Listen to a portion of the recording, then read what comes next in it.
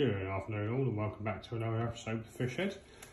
Just thought I'd give everybody a quick update on my main tank, which I haven't been doing very many videos on at the minute. I've been a bit more concentrated on my IWAGUMI setup. So here we are, back with my main, what I'm calling my Mopani Tree setup.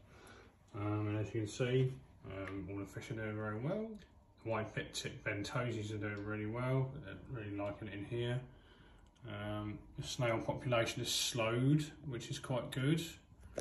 I've just seen one of my blue shrimp. I think it's the only blue shrimp I've got left. Can't necessarily see him right now, but he's just come back out from shedding. He's quite a lot lighter blue than he was originally, and he's quite a bit bigger, which is really nice to see. The hair grass is progressing around this side, so that's a good sign. All the plants at the top are really good. I'm still not sure whether the second orchid's going to survive. I mean, it is really in dire straits. It's only got the one leaf left and the roots are really looking not good, so that may end up coming out. But the other orchid seems to be doing okay, although it did drop one of its flower pods the other day, so that's not necessarily great either. But for now they seem to be surviving, so that's still a project ongoing. And as you can see, the Monstera is doing what Monsteras do, which is just growing crazily. I found it quite odd how the spider plant hasn't tried to put out any babies, actually.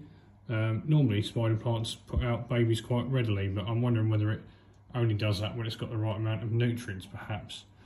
Oh, there's a blue shrimp now. He is. You can see he's gone a much lighter colour. He looks more like a blue jelly rather than a blue dream. But I think that's just because he's come out from just having shedded. He's been quite active today, so I'm assuming he's trying to find some food. I say him, it might be a him, it might be a her. I'm quite sure. Let me know in the comments if you think it's a him or a her. Sorry about the reflections. Reflections are awful during the day.